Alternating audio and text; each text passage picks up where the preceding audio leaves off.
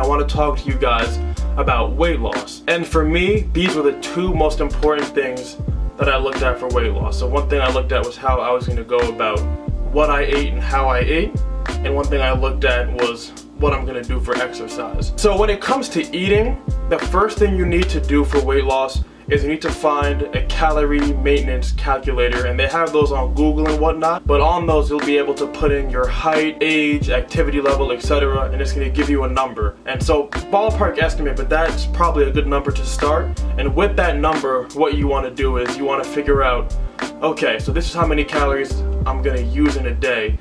If you're trying to lose weight, before we even talk about the exercise portion, if you don't want to touch weights but you want to lose weight purely by your diet, you want to aim to eat, let's say, 500 less calories than that maintenance level every day. And if you do that consistently, like, your body cannot go against the laws of thermodynamics just to spite you. Like, it's just like, literally, you will lose weight over time. So the only thing I say to be careful with when it comes to that is some people may hear that and say, okay, to make things go faster, let's say I need 3,000 calories in a day. Hell, I'm just gonna eat 1,000. No, you can't do that, and the reason you can't do that is your body has a sensor and it goes into starvation mode. And when it goes into starvation mode, what your body does is it literally says to itself, okay, I'm not getting enough food, I'm not getting enough nutrients. The little that I get, for example, that 1,000 you eat, I need to put into storage because chances are I'm not going to get any more. So your body does that, and then you start to pack on weight. And people that don't eat enough wonder why they're even gaining weight. They're like, why am I gaining weight? Because I'm really not eating a lot. That's why. Your body can sense that, and it's saying to itself, alright, I need to store this because I'm not going to be getting a lot more in the future. So that's the first thing you need to worry about when it comes to weight loss. Figuring out your calorie maintenance level, figure that out, and then eat 500 calories less than that number every day. And you don't have to use that exactly, because through trial and error, you'll know if that certain number of calories might be too low for you or you don't have enough energy. So maybe you only eat 200 or 300 less. Some people, it varies, everyone's different, but that's what you want to look for, essentially. So now when it comes to exercise, there's two things that are really important with that. Number one, calisthenics. Number two, high intensity interval training. Now here's why. So with calisthenics, your body is gonna pick up on two things. Number one, your body has to be at a certain weight in order to be doing pull-ups, and to be able to move your body in a certain fashion, your body has to be at a certain weight. So you're gonna have to lose weight. Your body's gonna sense that this is the new type of resistance it's going against. So your body's going to take shape accordingly. That's basically what fitness is. That's the whole concept.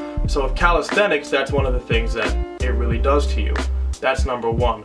Number two, with calisthenics, it's important because it really makes sure that you're hitting more than one muscle at a time. So for me, in my experience, it was a much more efficient method of training for getting more cut, defined muscles, like getting these cuts in between here. And that was important because I was hitting a lot of muscles at once and the intensity was high. So for me, that was amazing. So again, speaking on intensity, the second form of training that was important for me was high intensity interval training, HIIT.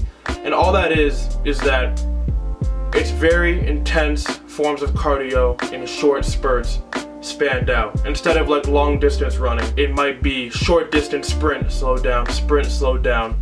Like for me, on my off days, I'll play basketball because it's another form of intense stop, intense stop. So any form of that type of cardio is going to be great for weight loss. So a lot of women that are watching this video, there may be some type of Zumba class or something, or dance classes. Things like that, I would personally say, have been, like, you know, great for people trying to lose weight. So those are the two main things I would look at, guys, if you're really looking to lose weight. Those have been, in my experience with the people I've trained and the way I've had to lose weight, those have been the absolute best for me.